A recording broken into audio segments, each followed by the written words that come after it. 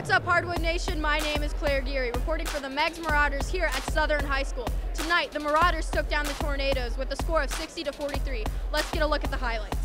The game started off strong from both teams, going neck and neck against each other in the first quarter. Leading the way in the first period for the Tornadoes was senior Jensen Anderson, who dropped 2 3-pointers back-to-back.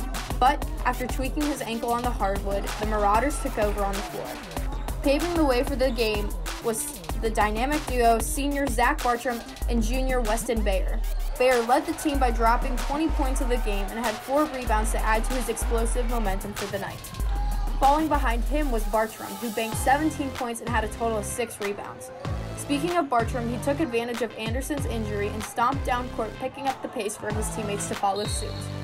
Last but not least, Nick Lilly was 1 point away from a double-double, scoring 9 points and leading the team in rebounds for the night with a total of 10.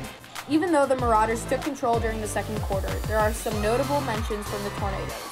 Dark horse player Cole Steele came fresh off the bench and proved himself on the court. He made 3 3-pointers in a row, going 3 for 4 for the night.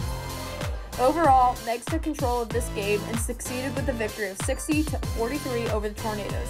Coach Hill is proud of tonight's accomplishments and looks to grow moving forward for the rest of the season. Season goals is just take one day at a time. We have an ungodly schedule, very tough, playing a lot of D1 schools, D2 schools, and we're just going to take one day at a time and just keep getting better and grow as a team.